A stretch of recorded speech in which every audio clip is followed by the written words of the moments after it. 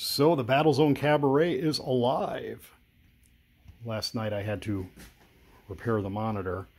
Monitor just recently got rebuilt. It got new caps, new high voltage diodes. And then there's an inline diode to the high voltage, or what would be on a normal monitor, a flyback, but this is a vector monitor. It's called something else. I'm not sure what. And the connections just got wonky and it broke. Luckily I had a junk monitor I could pull one from.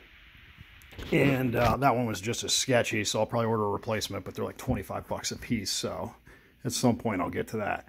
But anyways, got this kind of dialed in the best I can. It's not perfect, but yeah.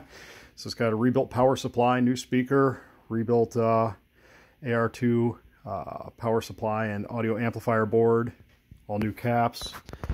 Sent the board out for repair. That was repaired by someone else because that's a little out of my wheelhouse. And controls all seem to function. So, see if I can kill him. Oh! Oh! Well, you know, trying to operate a tank one-handed. See, there we go. Just killed him. But anyways. Come on.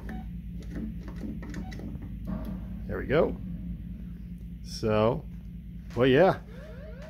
Battlezone Cabaret is alive. Now I got to decide what I do with the full-size one that's sitting in my garage. Yeah, I probably just died. Yep, there we go. But yeah, this is a neat little guy. They're kind of rare.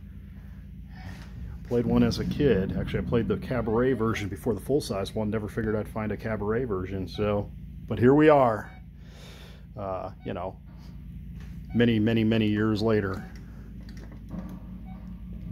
There we go. He can die. But anyways, have a great day.